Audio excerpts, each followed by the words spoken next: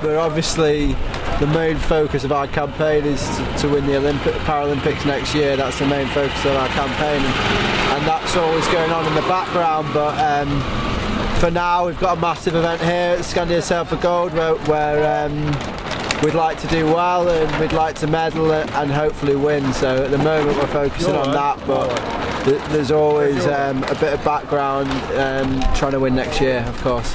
All we try and do, both Alex and me, is just race the boat the best we can all the time, and then our manager or the team will decide whether we're the best suited to go to the games or not, and hopefully they will, and then we'll go to the games and try and do the best we can. But that's something the only thing we can control is just sailing as fast as we can and getting as best of results as we can, and that's all we really worry about. It's just good to check in because as you can tell, there's quite an international fleet. We've got Australians, Americans, Canadians, Malaysians, and it's just good to know where we're at and make sure our training's been going in the right direction. It was good this morning. It felt like a real event, you know. Everyone's here, all our managers are here, all the fleets are here.